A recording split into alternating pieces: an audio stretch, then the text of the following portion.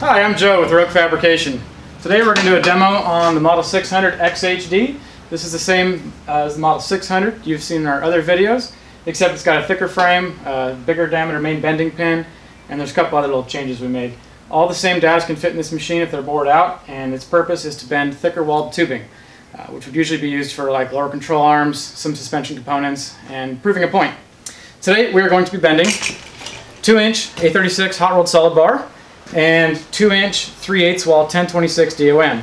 This is a 90,000 psi yield material, and this is about 59,000 psi yield, so this is actually a little bit stronger.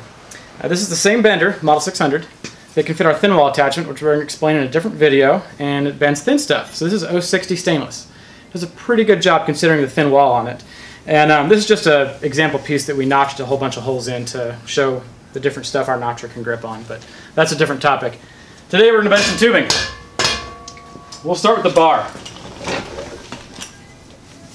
And I've already attached the clamp blocks to the machine just to make it easier to load it.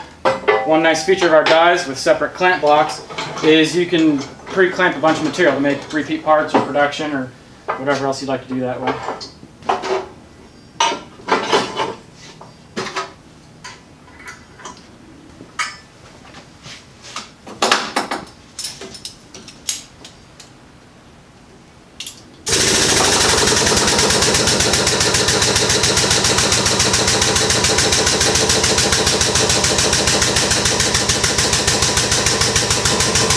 The machine runs extremely slow on really heavy wall material like this, but it's faster on thin stuff like roll cage material.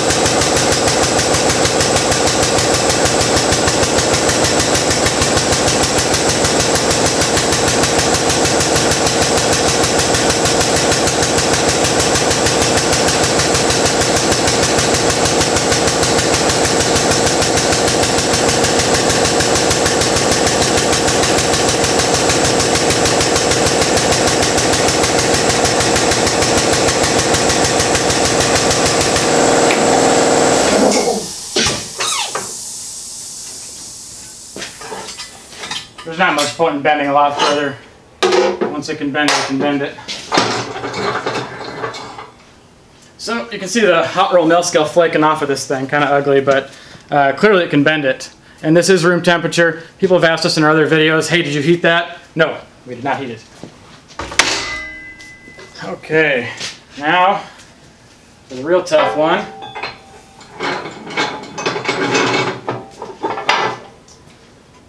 And again, this one's 1026 alloy, higher carbon than the 1020.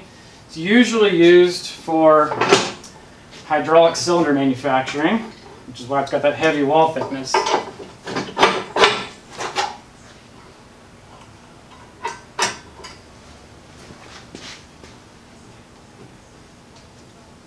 Okay.